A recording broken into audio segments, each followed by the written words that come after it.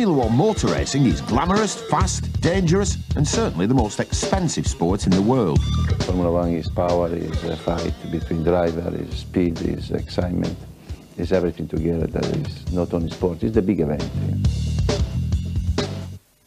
The drivers are all young and fearless, and with the pit crews, spend most of the year travelling to exotic locations around the world. Formula One without victory, it's always missing everything. Each of the top teams spends in excess of £40 million every season in the quest to be the best. In the 1997 season, one of the most fashionable teams in the pit lane, the Benetton team, opened their doors to television cameras as they launched their assault on the World Championship. On and off the track, it was to be one of the most eventful seasons in their history. Come, Gerhard. It is impossible to drive the car. Impossible. The Benetton family joined Formula One as a sponsor to various teams in the early 1980s. Their interest developed to such an extent that in 1986 they bought out the British Tollman team. In 1989, the family placed an Italian in charge, a former ski instructor, estate agent and clothing salesman, Flavio Briatore. Incredibly, he'd never been to a Grand Prix before 1987, but immediately impressed his flamboyant image on the team. Benetton developed with limited success before discovering a young German driver, Michael Schumacher. Within 3 years, he had driven them to the first World Championship. The following year, in 1995, they won it again. But in 1996, the wheels came off. Schumacher left for Ferrari and was replaced by Gerhard Berger and Jean Alesi. After the success of back-to-back championship-winning seasons, the Benetton team didn't win a race all year. Last year, this time, I would say, it's going to be a great season because the experience from the Benetton team was that the car never stops. So I said, even if the performance is not super quick, you're still going to look good. And it ends up completely different. I stopped a lot of time and everything went in a different way. We made a massive error on the design of the 1996 car. It was a dog, and it was quite a job to steer the development of the 97 car in the right areas, and we've basically got a good car, but it's still lacking in certain areas. We'd become the long shot. That's never been our approach. We had a bad year last year. It just makes us try harder.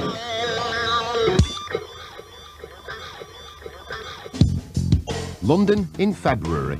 In a celebrity-owned restaurant, the Benetton team unveiled the 1997 car to the world's media. From their new position of long shots, the unveiling is a crucial curtain raiser. Ready? Yeah. 1, 2, 3.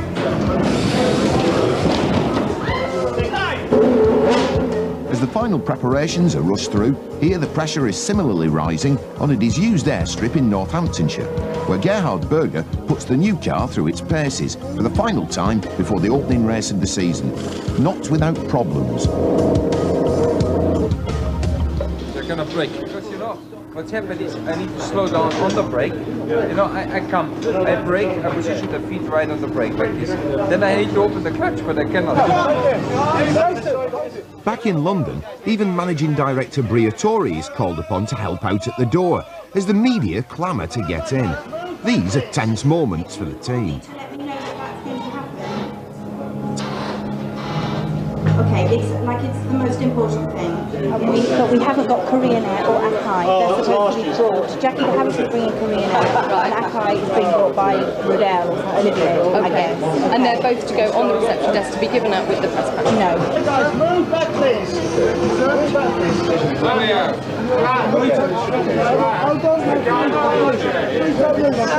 Good grief.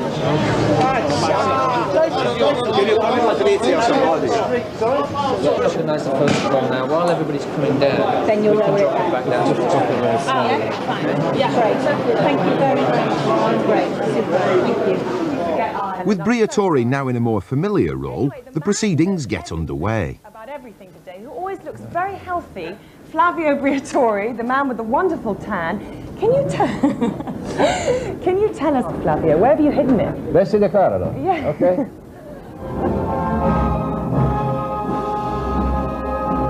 The top secret design is now on show for the world to see. All Benetton's hopes lie in the B197.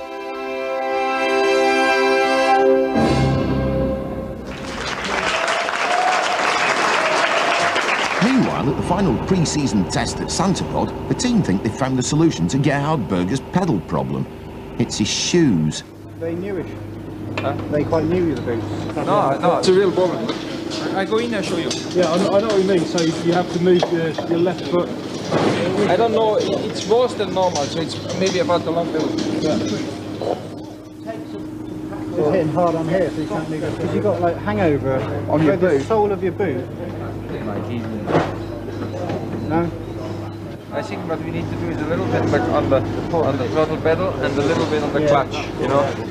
The pressure is very high this time of year because you have the expectation of people over the whole winter. Yeah, that's all fine now. Yeah, it's all okay. Okay, Rod.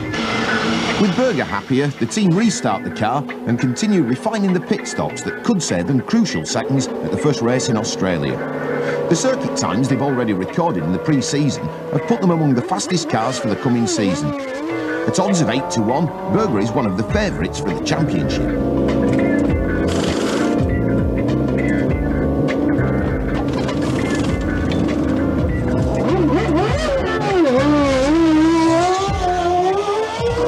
That was another good one, Gerhard.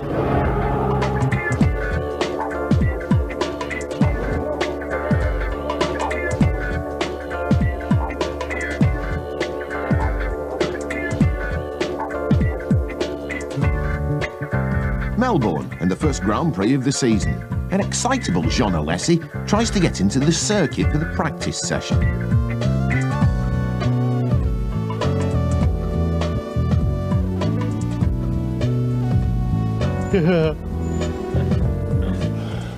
Gate 1. You got vehicle access pass? Yeah, but I'm a Formula 1 driver. I'm Jean Alesi. As soon as you get one, can you ensure that you put it on your vehicle? Sure. Thank you. Thank you. The media come back to the next one. No, I'm not media, you know. You have to pick something up from... No, I'm a Formula 1 driver, I'm Alesi. Yeah. I'm just parked, I go down of the car and I go to the... Thank you. Thank you very much. In the circuit for the first race, Alesi and the Benetton team are, based on last season's results, pitched in a garage next to the Ferrari team and old boy Michael Schumacher. To compound the problems, Schumacher has been joined during the close season by Benetton's technical director, Ross Brawn, and the chief designer, Rory Byrne. It was the combination of these three that proved so successful in winning Benetton's double world championship. The man who's left to pick up the pieces is Benetton's chief designer, Nick Worth. The former boss of the now defunct Simtech team, and still only 31, is seen as one of the rising stars of Formula 1. The reuniting of the Schumacher triumvirate and the worry that Brawn and Byrne may have left with vital information on this year's Benetton car are just part of the intrigue for Worth. Ross and Rory have absolutely no idea of what we're doing because I didn't tell them any of the ideas that we had for development during the time that I knew that they would be on their way. In fact, I went so far as to tell Rory a whole load of things that I wasn't going to do. So hopefully he's doing them at Ferrari. In fact, I know he's doing one of them, so that's good. But yeah, you don't trust anyone, and I didn't trust the fact that he said he was retiring, and I was right, so that was good. In the same restaurant as his former technical director, Jean Alesi discusses the repercussions of Brawn's departure. Nick è lì. Compatto, può fare veramente gran lavoro. È forte lui. È molto intelligente. Però è giovane. Allora, quando sei giovane puoi fare delle errori.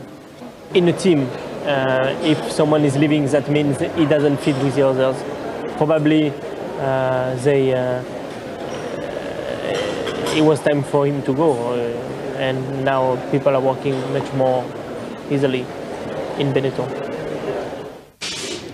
Already at the circuit, the pit crew prepare the car for the day ahead. When Alessi and Berger arrive, they'll have an intense 12 laps to try and record the fastest lap. The quickest driver will claim the coveted pole position for tomorrow's race. For Gerhard Berger, the priority is keeping in shape for the first race. At 37, he's the oldest Formula One driver, and in what may be his last season, fitness will play a crucial role. The racing, I think, is a special kind of sport where people see just the car and the driving, what seems to be not physically difficult. But it's like everything where you compete with the best ones on the world, you have to put a lot of effort in. Doesn't matter if you are working, sport, whatever it is, you know, when you are trying to get the best of the world, fighting with the 10 best, 20 best of the world, the air is very thin. With the hour of qualifying approaching, the team are about to find out if pre-season testing has paid off. To go home and be happy is a position under the first three to be on the podium. Right. And I think it's a realistic goal, but on the other side we have to say it's the first race. We don't know our competitors, how strong they are really, who is strong in reliability, who is strong on performance, who is good. Position here. But it's not just the competition to worry about. There are still problems with his car's pedals. Which pedals is this? It's a pad we had, but it's the IBS pedal step. This car is fine. Yeah, the one. This one is just like normal. See this? Is it to move forward the pedal? Can it move forward? Huh? You want it to move forward? Yeah. But it's the same position. It's exactly the same.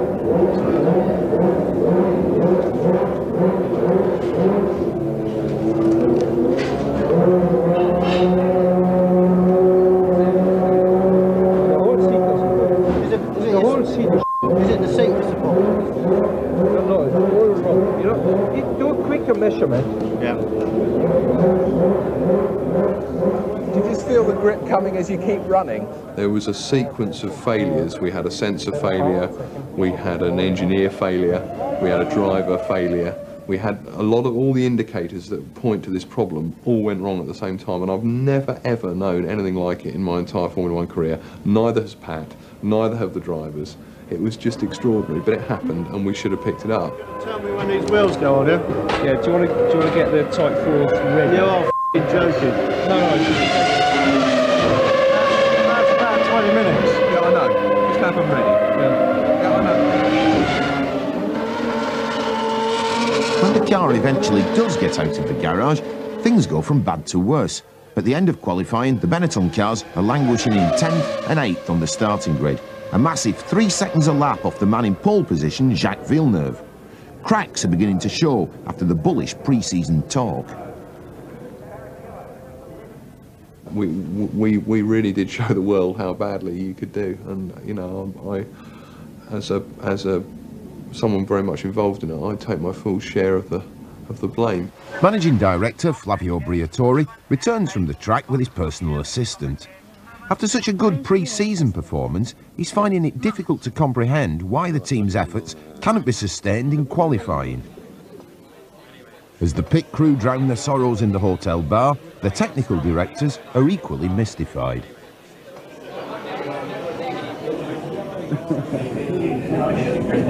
I said to you that's what we did from Williams. Sorry?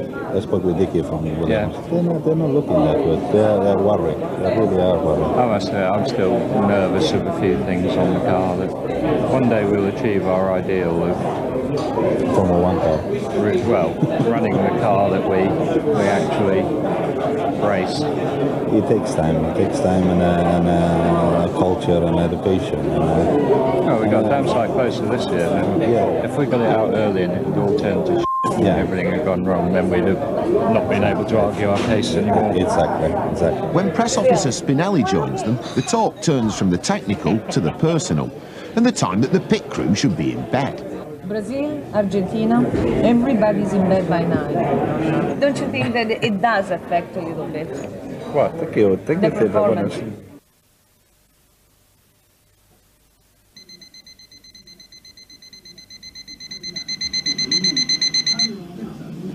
Patrizia needn't have worried, as the pit crew, like a well-drilled battalion, are up and primed long before anyone else. Now we have a good turnaround time because Chico always showers before he goes to bed, so he gets up and just does a quick scrape and clean his teeth and stuff for a shower, about 20 minutes, which is not bad actually.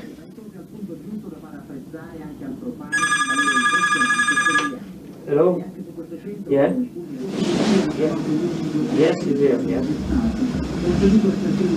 Should make some thinner trousers. It's 6:30 a.m. and the day's work has begun. They reached the track up to 10 hours before the race. Today they've had 4 hours sleep, have been worked until the early hours, searching for the cause of the poor qualifying performance. There's little more than camaraderie to keep them awake.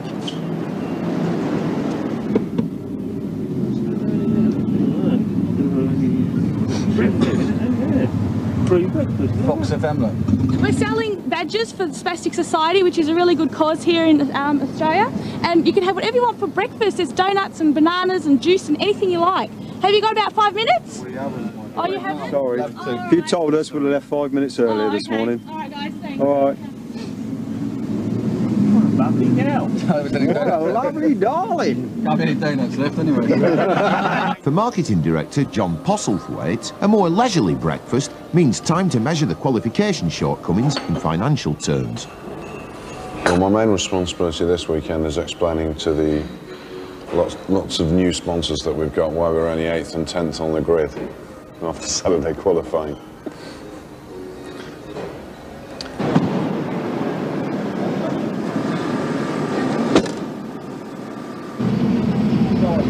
I spoke to Jean last night and I reminded him that he does very good starts, but he said, yeah, but you have to be careful because this time I will not risk too much. It's too much at stake. I don't want to make a mistake at the beginning of the season. It's better to finish the race.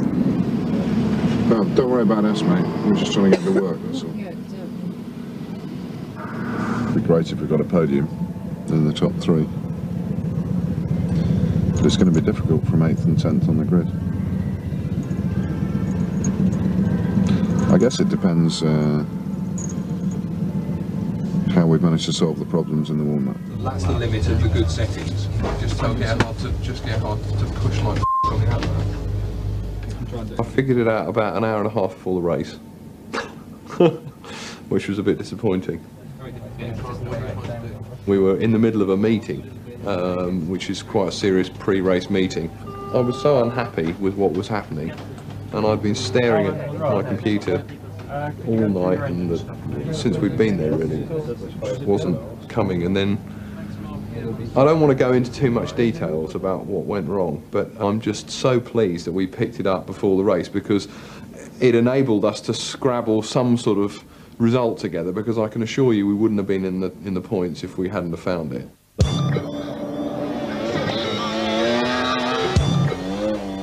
Despite resolving some of the technical problems, the Benettons are still seemingly too far down the grid to trouble the 3 major rivals, Williams, Ferrari and McLaren. Alessi and Berger move themselves up immediately from the start, but at the first corner, Briton Johnny Herbert takes out race leader Villeneuve. Berger and Alessi then remarkably follow each other up to 4th and 2nd. But with Alessi due for a refuelling stop, serious problem surfaces. We have a failure in the radio, and the radio is what we use to communicate with the driver. Unfortunately, Jean was so concentrated in catching the guy in the front, forgot to look in the pit wall. I was not watching the board because I was just waiting the time to be called from them.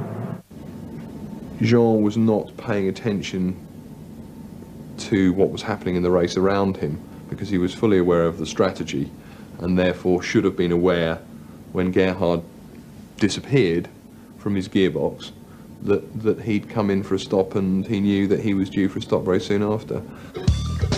The pit crew waits, but there's no sign of Alessi. The car was going quicker and quicker and quicker, and you can feel this catching the guy in the front. And that drive, it basically blind completely any other thought.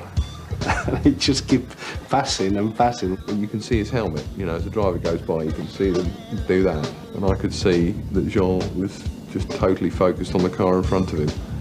And so I knew I knew we were going to be in for trouble, and we were, which is a shame. Yeah, after when really I stopped without fuel, because when you imagine something so small in Formula One, a radio not working, and you stop the Grand Prix because the radio was not working, it was very bad for me. You just cannot ever do that again. You do something else and then you fix that, but for God's sake, don't ever do that again. The McLaren team are left to celebrate Alesi's misfortune as David Coulthard comes home the winner. Gerhard Berger finishes just off the podium, but gets into the points with 4th.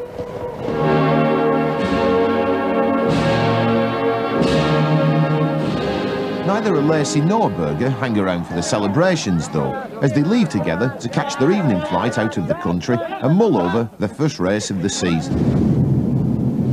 How was your kind in the race? Well, it was alright. Yeah? Too stiff, sliding a bit too much, but the balance was a bit better than yours, my car. Yeah? Yeah. In the second half I was quite a bit better because I had no car in front of me, so the tires worked a bit better. You know, there's been a nightmare, so you tend to forget about Australia. The whole weekend was a bit a disaster.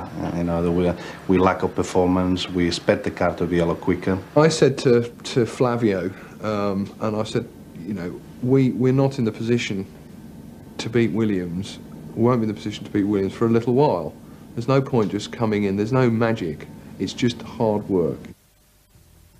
Alesi is at the centre of press reports after the race that he's been fined his race fee. Benetton severely rebuked him, but he was paid his money, a total of £250,000. In the next year in the fast lane, we follow Benetton's entrepreneurial managing director, Flavio Briatore, as he prepares for the San Marino Grand Prix at Imola. But the team is still not firing on all cylinders. I never, in 10 years, I never had a break like this round here. You know what I mean? But we've got to sort the brakes out.